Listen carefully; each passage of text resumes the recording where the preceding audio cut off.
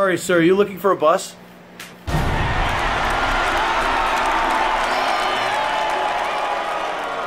Brought to you by our friends of the British Council.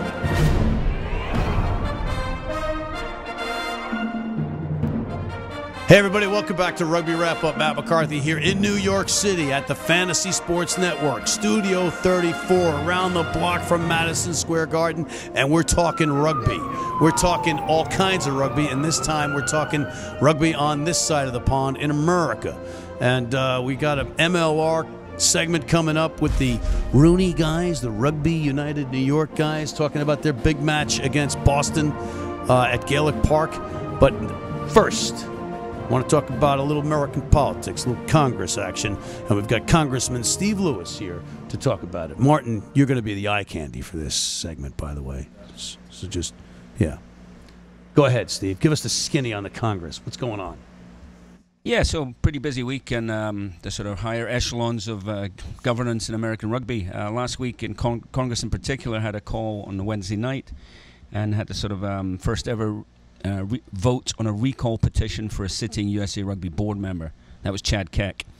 The vote was 24-14, 24 in favor of recalling Chad, 14 against, with 8 no-shows, some of which had an excuse, some of which are inexcusable absence. So basically you had half of Congress repudiating Chad's performance and tenure, and essentially down to his oversight of RIM. Congress's remit is oversight and accountability of the board. Chad was the member of the USA Rugby Board assigned to RIM, and therefore he is the one who is essentially responsible from an oversight perspective. Obviously Sternberg is the operational guy. Was the operational guy. He should be gone. But obviously RIM now, we're facing imminent financial catastrophe, which will affect our national teams in the fourth quarter in the November test window. So there's quite a good deal of reasons behind it, but that's the skinny. The 24 votes, incidentally, were not the required quorum. You need 2/3 to actually recall a sitting board member. You needed 31 votes. With only 37 people on the call, that was going to be a tough ask. So Chad Keck was not recalled, despite a majority of Congress voting to recall him. Martin, the internet is on fire with rumors about what's going on, including David Sternberg stepping down as the CEO of RIM. Do you think RIM should go forward? Or do you think they should just pack it up? And the Rugby Channel as well?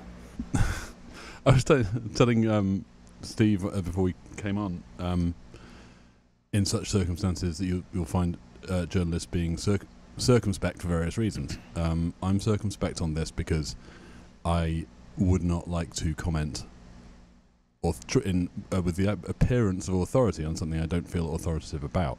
That said, it's a terrible, terrible mess. Yeah. Yeah, it is a terrible mess. mess. I'm raising my eyebrows Roger Moore style. Yes, that is. Yeah. That's good. That's good. I like when he does that. Stephen, what was the purpose of the recall petition?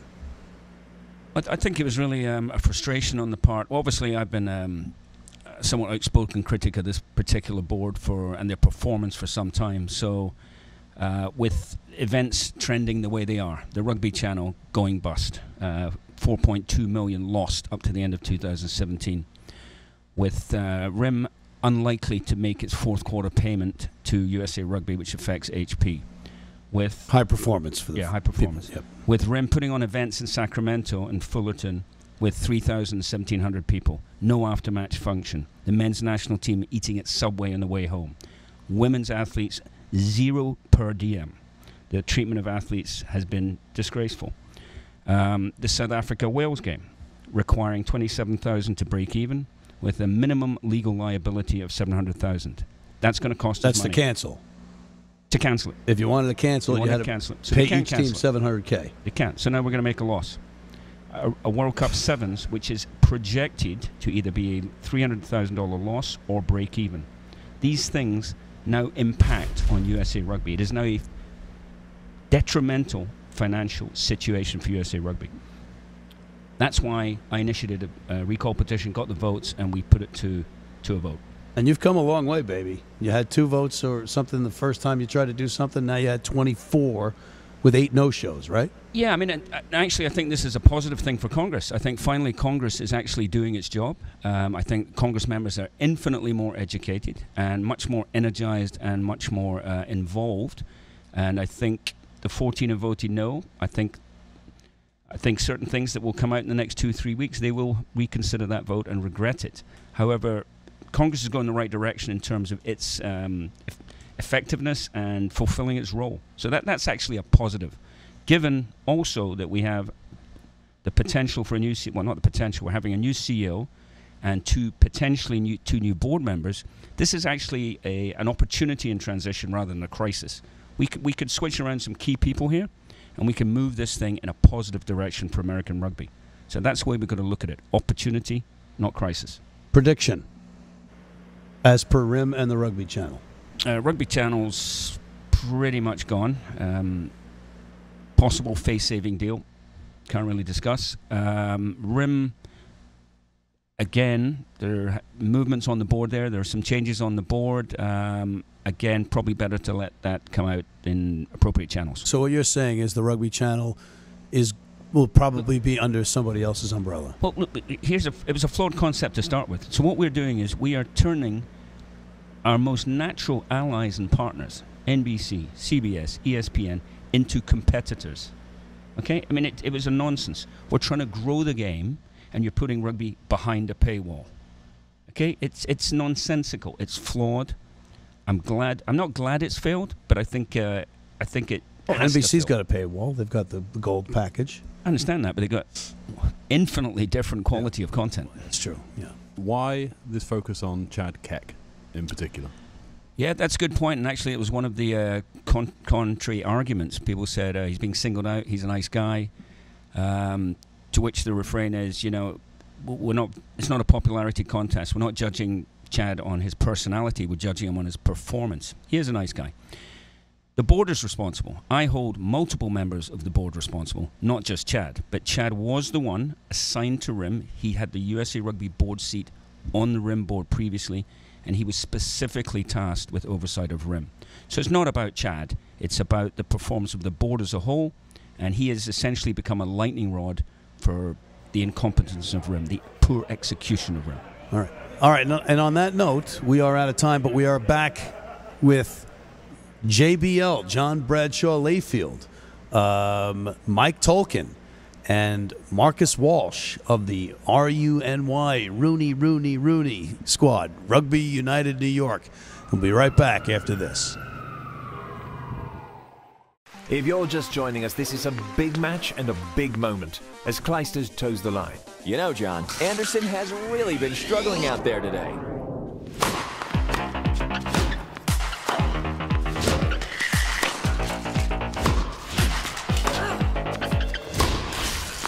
Huge mistake as Clijsters clinches another title. Don't let your nutrition get in the way. USANA, the official multivitamin of the WTA. If you're in New York City and want to watch some great rugby, have some great food, and some great times, go to the world's best rugby pub, the Pig and Whistle on West 36th Street. Hey everybody, welcome back to Rugby Wrap Up. Matt McCarthy here at the Fantasy Sports Network, Studio 34 here in New York City. We're talking rugby in New York City, and I've got some big people in the studio with me right now. The larger-than-life JBL John Bradshaw Layfield, Mr. Mike Tolkin, and Marcus Walsh. And these gentlemen have one thing in common, ladies and gentlemen. They are part of history here in New York City. They are part of RUNY. Okay, that's kind of it. We're gonna get that going, that RUNY thing. Rugby United New York is the professional team that's going to be playing its real season next year, but they're playing an exhibition season, which is real rugby and great to watch. And we all got to see the history being made on a crisp Saturday at Iona College, a cold, sunny day here in New York, and it was on St. Paddy's Day, and it was a great day. And I got to say, guys, it was great being there. You all had different perspectives. John Bradshaw Layfield as the owner, Mike Tolkin as the coach, Marcus had the best seat as the scrum half, and yours truly as the pundit / wannabe owner, coach, and player. I want to go through. I know you guys are in a rush, so I want to go through what your perspective on the whole thing was. Well, the reason we're in a rush because you're starting this half an hour late. See, that's going to waste time. That's wasting time right there. No, you wasted time. You just wasted 30 seconds. Let's go to Marcus. And you sent me an email about your dog. You sent me a picture of your dog. You know what? Junkyard Dog was my favorite wrestler. Oh, I love Junkyard Dog. You were supposed to get that. You were supposed to get that. Okay? It was like a furry dog. It was a mutt, and right? it wasn't on a leash Junkyard either. Dog. It's probably in the streets now. It's been run over. Did you see the junkyard behind him in the photo? No, it was the Empire State Building behind him. It was art. It was green. Art. It was art. It was Junkyard Dog art. Or all right, so anyway, Irish. right behind you it says Rugby United NY on the wall and a T-shirt. You are part of the ownership group of this historic franchise. What was it like for you sitting there, watching one first after the next? Well, it's an overwhelming experience. To have Mike Tolkin, one of the greatest coaches, certainly in USA history, one of the greatest coaches in the world, and to have a team out there playing, it was incredibly fun to watch. I really didn't know what to expect. I knew we were going to be physical because I knew the way Mike coaches, Bruce McLean coaches. And Canada comes in, we had a little more narrow pitch than normal. They're big guys, known for being physical, but the way our guys took the physicality to them, could not be more prouder. I mean, this is a true New York team. These guys are real tough guys. They love to hit. They love to move the ball around. It was a fun game to watch. Yeah, it was. It was very pleasantly surprising in the sense that it wasn't hyped by design a lot, right? Because it's St. Patty's Day. You know anything about St. Patty's Day? It's a little bit. Yeah, a little bit. So, there was a lot to compete with. It was a Six Nations weekend. You had Ireland at Twickenham on St. Patty's Day. But, we all started there. We were at this great event at the Pig and Whistle, and then we go up to Iona, and the rugby on the field was tremendous. It was great. It was very entertaining. And you got a lot to be proud of on that, Coach. It was good. I mean, I give a lot of credit to the guys. It was took a lot of bumps and stops and starts to begin, but once we took the field, I think the guys were chomping at the bit. They wanted to get started. We all wanted to get started, and I'd say to give them a lot of credit right off the bat that they had a lot of energy and a lot of excitement in them, and it showed in the way they played. Yeah, 26-0 at halftime. It was really a match of a tale of two halves, really, right? What do you think the difference was that you guys came out on fire and got to that 26-0 lead? I was just saying it to Mike there that I thought that we were really firing on all cylinders in the warm-up. I thought that everyone's mind was task orientated. We were just really goal focused, and I think the process was to go out and execute the game plan that we knew that would win the game. And I thought we did very well in the first half and parts of the second half also. And everything was a first. We were joking around about it in the stands. James Kennedy, the owner, said, "Oh, this is a record crowd." Right. First try, first conversion, first scrum, first try. First line out.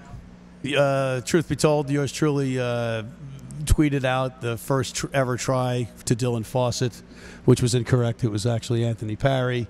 That's corrected on camera. The first ever troll on social media corrected you? First ever rugby troll for here. I don't know how to dignify that response. Security? Security? I think it was appropriate. Yeah, absolutely. Security, you want to stay away from me. He's bigger than you. You were crawling around in a green wig taking pictures of balls. It wasn't me. That was you. You were on all fours, crawling around taking pictures. I was on my tummy. I was on my tummy, if we're going to be specific. And that was art, that photo. That was art. Okay? Mike, going forward, you got a big match this weekend. You got Gaelic Park, gritty New York scene, Gaelic Park. How do you get the guys focused again for another week, another big first, and you got some injuries? Injuries are part of the game. You're always going to have injuries, so you look past that. But I think playing in Gaelic Park, the first time John saw it, he loved it. This kind of iconic New York City type of place, up in the Bronx. And again, the guys, with this winter and starting practice, the guys just want to play ball. Yeah. And so do I. And no motivation needed besides getting on the field together with a good group of players. Marcus, you got a pretty good rugby background. You were knocking on the door of your under-7s coach when you were under-5, and your brothers played, and they made you throw passes in the garden. Did you ever think at that point that you'd be playing professional rugby in New York City as a kid in Ireland? I was only thinking about this the other day. No. And I, by being presumptuous to say you were a kid in Ireland? It was always a dream to play professional rugby, but to be over in New York is just something that I wouldn't have thought I would have done. But yeah, enjoying every bit of it. You know, last Saturday was something that I remember for years. You know, first time a professional team has played on Paddy's Day after Ireland won the Grand Slam. It was a dream. It was brilliant, and every Saturday we've got for the next 3 weeks we've got games, which is even better. So playing with friends from back home, playing with new friends that I've just made. It's brilliant, really enjoying it and really looking forward to the next 3 weeks. And you were given a breather by a guy that had played in 3 Rugby World Cups. That's pretty cool. Yeah, Mike Petrie. Brilliant. He's a really good guy, a mentor, great mentor, and learning loads, which is brilliant. And it's to hear that he was coming back was a little bit worrying, but also it was good to hear that he was going to be able to show me things that I haven't seen. And yeah, hopefully he passes on a lot of his talent. Yeah, it was great. It was great to see that, to get a guy like Petrie who's been around forever, you know, get that shot. I think Mike really enjoys that role too. You know, he's been around the block, and he's just happy to be able to play again after a while. So whatever role he's going to welcome it with open arms. And I think he's really enjoyed working with Marcus, and they get along together and do a lot. And he'll pass his experience on, like he said, from 3 World Cups. John, a lot of people don't realize that you got into rugby late in life, and it was basically when you were going to golf down in Bermuda, right? Right. And you discovered that kids had some real needs there. Soccer didn't cut it, and you got into rugby. And you're right. Soccer and cricket in Bermuda had tons of legacy issues, drug issues, gang-related issues. Rugby had not been introduced to the public schools, and so what I did was introduce rugby to the public schools so we could build that foundation from scratch and build it with the standards and principles that are pretty much indigenous to rugby. You know, the ethos of integrity that is so much a part of the fabric of the sport. We could build that from scratch, and that's what we did. We introduced rugby to the kids there. We've had a really good success rate. We've taken a graduation rate from, we think it's around 60 to 70%. We're not sure. Governments lie about the numbers. Funny how that tends to happen with education. We have a 100% graduation rate among our kids. Our kids are staying out of trouble, and we're having a lot of success with rugby in Bermuda. Well, you're changing lives.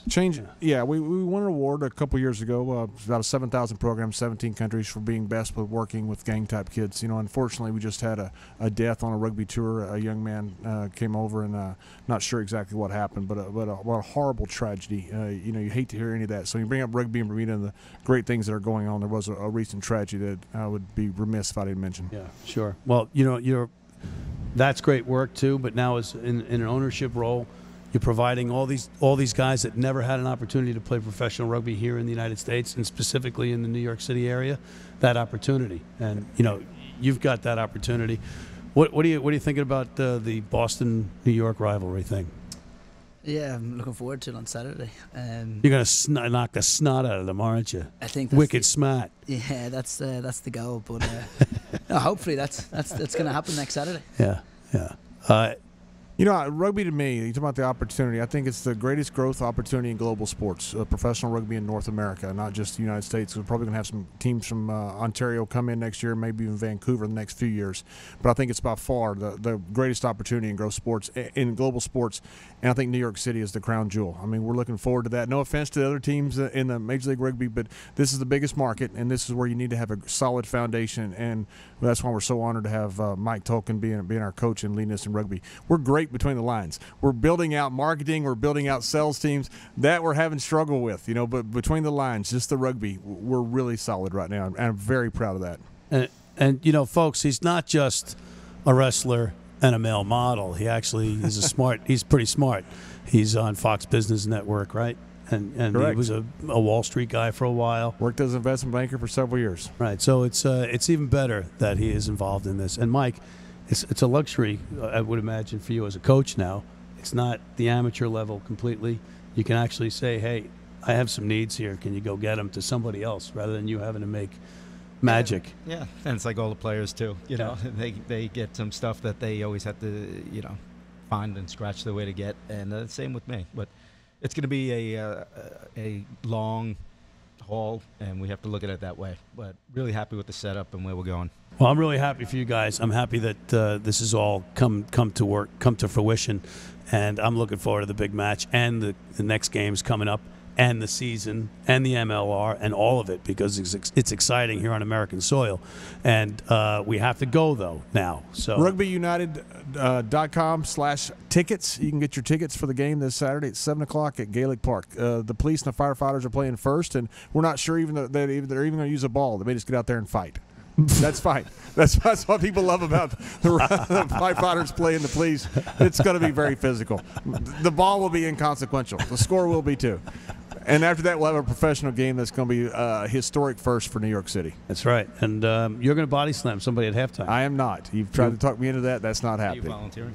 I did volunteer to get body slammed by him. He said no. All right. Because he knew I would turn it on him. Suplex. Challenge. Had a chokehold. Like junkyard dog. Anyway, on that note, we are out of time. But great stuff, guys. Great stuff. Great to be part of this history. And we do have a little segment that we did shoot over the weekend that we'll leave the audience with. But in the meantime, I'm going to say goodbye to you guys, John Bradshaw Layfield, Mr. Mike Tolkin, and Mr. Marcus Walsh.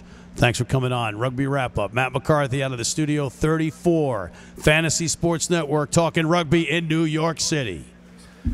That's your game. New York 35, Ontario 19. Happy St. Patrick's Day. Everyone, please get home safe. Excuse me, sir. Can you tell me who scored the first ever try in professional New York rugby history? Anthony Perry. Anthony Perry scored the first try, Matt. You can't take it from him. He scored a great try. Anthony, can you tell the folks at home who the first try scorer in professional rugby history in New York City was?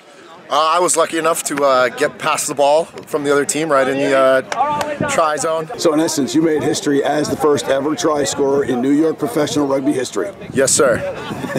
What does it feel like? It feels pretty normal. You know, I played a lot of rugby, so it's just one more game. But oh, come a day at the office? Is that what you're selling me on St. Patrick's Day? Yeah, no, it was awesome. Awesome. It was awesome. But you know, Butch was able to kick a grubber right down there, and I hustled, or else he'd be screaming at me. So Butch, I was pretty a.k.a. lucky. the Butcher, Dylan Fawcett. Yes, sir. We inadvertently had attributed. Yes. You don't see many hookers grub kicking 20, 25, 30 meters, and he pulled it off today. All right, well, congratulations, my friend. Many more. All right, thank you very much. I appreciate it. Dylan Fawcett, you corrected us. You said it was Anthony Perry, but you are unmistakably the first ever captain. It's been a couple of great months for you, getting your cap with the Eagles, Team USA, captaining now the New York professional franchise. St. Patrick's Day, you're the captain, followed up by a week at Gaelic Park. What are we, back in Ireland? Nah, sure, listen, dream come true, but like onwards and upwards now, and we're really working and look forward to this game in Gaelic Park now on Saturday against Boston. Sláinte. Sláinte. Yes!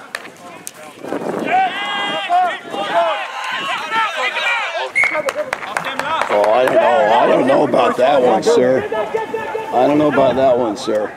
Give me some good shots. There you go. Give me a look up. And it's always good to see the Connacht George Hook fan club president.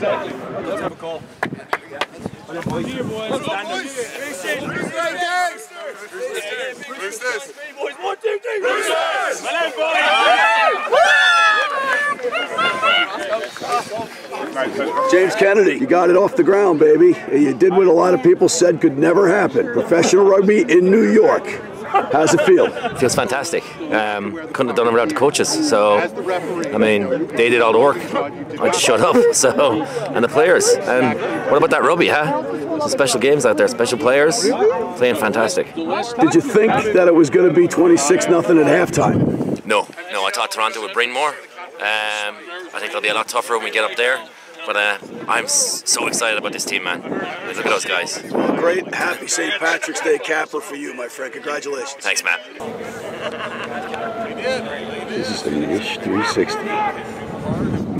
A couple of Kiwi guys right here I want to chat with. Yeah, exactly. You guys all sound the same, don't you? I mean, put on a what are you from? Bobby. You guys from Boston or something? Yeah, Beirut, India. Luke, you're standing in the presence of greatness with the You're watching Rugby Wrap-Up. Keep the change.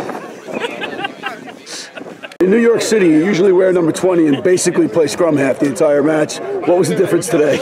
Yeah, it's the only jersey that fits me out of blue actually, so I don't get the 15 on my back. But no, look, normally playing fullback, enjoying it. You know, so want to obviously perform here, perform for my club, and hopefully I can get back in the national team set up in the not too near future. All right, Luke Oyum on St. Patrick's Day. Congratulations. Thank you, buddy.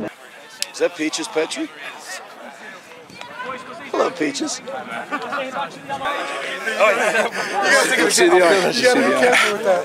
Very nice. Yeah, Very I'm bad, isn't it? Yeah. Worth every minute? Oh, yeah, definitely. I won't get stitches because the scars, man. You made history here today. First ever professional rugby in New York. Victory, St. Patrick's Day. What do you want to say to the folks at home? You finished, James? Just with Jonathan Wicklow Bobby was here to see it. You guys have great hair. Thank you. Thank you. So do you. Give me an R! R! Give me a U! U! Give me an N! N! Give me a Y! Y! What does it spell? Heads up! Oh, that works at least once a match. So congratulations on being part of history here in New York City. What do you have to say to the folks at home? Rugby.